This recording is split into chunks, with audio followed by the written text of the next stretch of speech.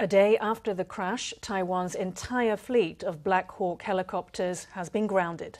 Experts say the accident could prompt a review of security protocols on travel for military officers. Following the fatal accident, Taiwan has grounded its entire fleet of Black Hawk helicopters for inspection. To keep air ambulance services going for the outlying islands, authorities called in AS365 Dauphins from Kaohsiung.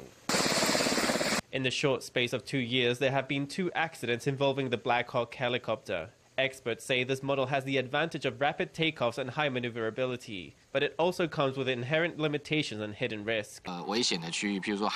Over dangerous areas, such as at sea, even the U.S. military is extremely cautious at sea because the conditions are volatile. Mountainous areas are even worse. Due to the rugged terrain and altitude variations, it's very difficult to predict the airstreams. In 1981, Egyptian Defense Minister Ahmed Badawi and 13 other generals were conducting border patrol in a helicopter. The chopper crashed after striking a bird. All those on board were killed. Since then, Egypt's military has allowed no more than 4 high-ranking officers to fly on the same vehicle. On Thursday, most of the 13 people on board were high-ranking officers.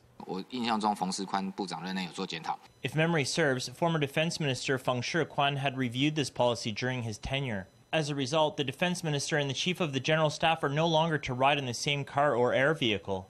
Now there might be a review of other high-ranking officers, the Joint Chiefs of Staff. With future inspection tours or Spring Festival troop visits, it could be that high-ranking officers don't all need to be present. The analyst said that even the most powerful helicopter is vulnerable to risks from the natural environment.